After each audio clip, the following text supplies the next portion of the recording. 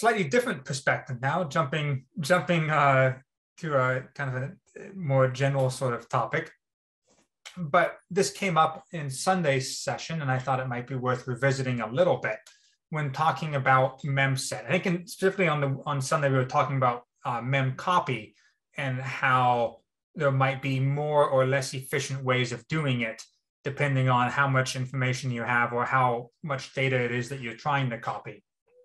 And we were talking about whether or not you might want to copy things one byte at a time or one word at a time and some of the pitfalls between them.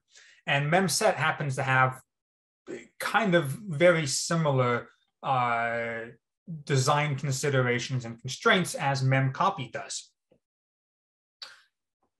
A basic kind of naive brute force, whatever you want to call it, initial implementation of memset is probably conceptually pretty straightforward, that we would have some sort of a loop. Actually, first, let's just everyone's on the same page. What is the memset API? So let's say we have a API that was previously defined. So memset, we have some sort of destination buffer that we're trying to set, S. We have some character C that we want to repeat, size number of times into our destination buffer. So conceptually, hopefully we all agree that we want to loop, and we can say we're going to loop until our specified byte count is exhausted.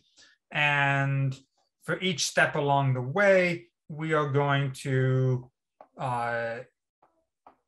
set current index into S to C. So conceptually, that's what we're going to do. In a loop, we're going to be setting one byte at a time of this data. We talked about some of the details in the context of other questions of how we might do that in C. We might need to, since we can't actually write to a void star, we need to convert it to a int or a char star or a uint8 star or something else. So we can have some temporary variable that we have casted it to. So when we're writing it here, what we're really writing to is P equals C. And we want this to be a loop, so we need to increment P, so we can do that here and have it be just one line.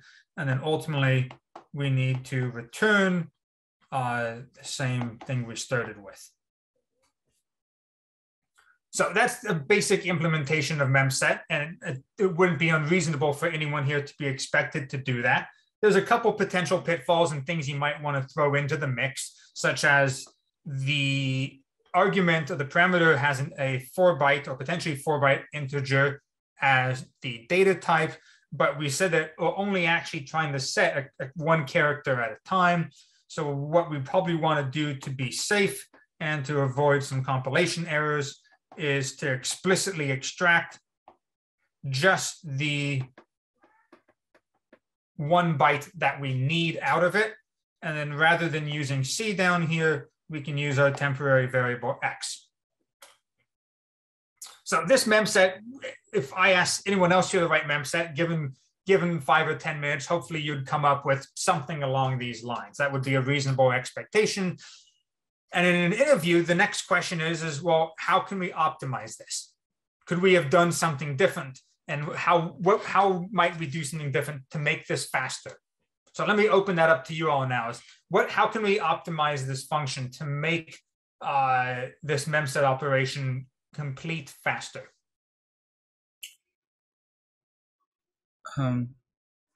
You could set it along a machine boundary instead of doing character. So can you elaborate on that? Well, I mean, you'd have to take the it's an int character C, so I'm not sure exactly what the size they're expecting the character to be setting, but initially I thought because we were using the mask as FF that's implied that it's 8 characters or 8 bits. So that means that you can replicate that, let's say 4 times on a 32-bit machine, and then just do the UN32T pointer that you set multiple times. I think that's a fantastic idea. So rather than treating this as a byte array, we can treat it as an int32 array. And then rather than having simply 1 byte for X, we can instead have a 32-bit X, where X is effectively this, but duplicated the other 3 times, such that we have this value 4 times in a row within X. And then this line, rather than writing it 1 byte at a time, writes it 4 bytes at a time. I think that hopefully describes what you were saying as well, which would, I think, just inherently be a speed up of somewhere around 4x. Like, I think right off the bat, we're now doing our memory operations 4 bytes at a time rather than 1 byte at a time. And yes, our loop is going to run fewer times, and there's other kind of miscellaneous code that might run less. The memory operations are going to kind of be the biggest demand here. So by decreasing the number of memory operations we're doing, we're hopefully speeding up this whole thing considerably.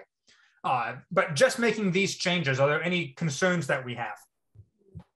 You'd have to change the size. Yeah. So we would need to have this be something on the lines of size equals minus equals 4, something like that, because we're doing 4 bytes at a time. Yeah. And the alignment. Alignment, exactly. That's an excellent point. When we're doing this 1 byte at a time, then it doesn't really matter what it is. Alignment doesn't matter, as 1 bytes are always aligned. But when we start doing things 4 byte at a time, when we have our store, in this case, our store instruction, we need to provide an address in the memory that this is being stored to that is a multiple of 4 bytes in the case of a 32-bit integer. If we were going to optimize this even further on a 64-bit machine and use a 64-bit data type and array, it would similarly need to be an 8-byte aligned store, which means that the address that this starts at ends up being very important. Yeah.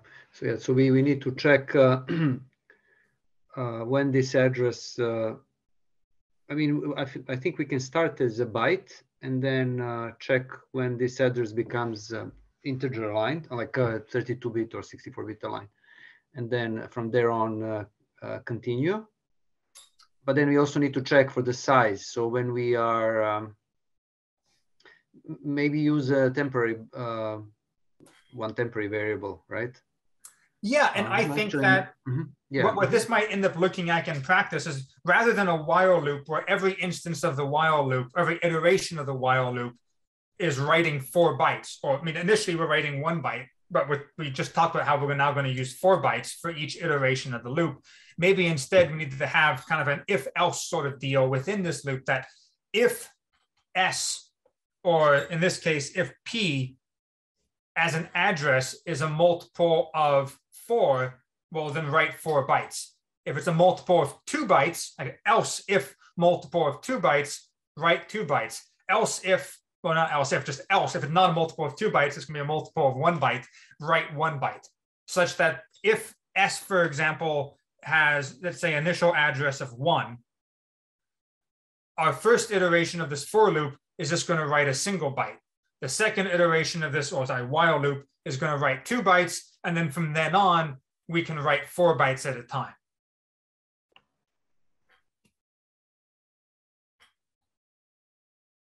Folks might also identify now that we have the opposite, we have the same problem when we're ending as well. We need to make sure that we've written exactly that many bytes, not more and not less.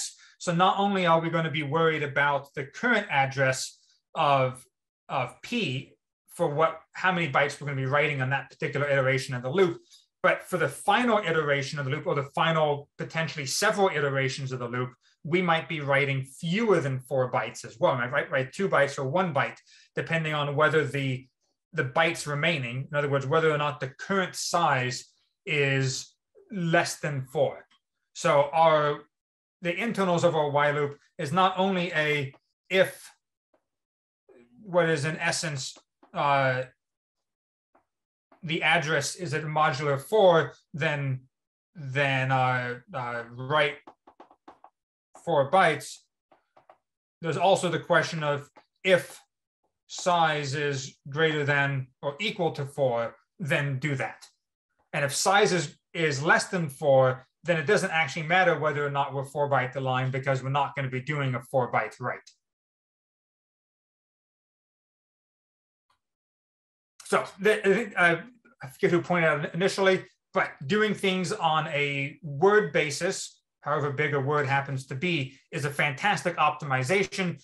But we need to keep in mind those edge cases of the unaligned start and the unaligned end to make sure that we don't shoot ourselves in the foot.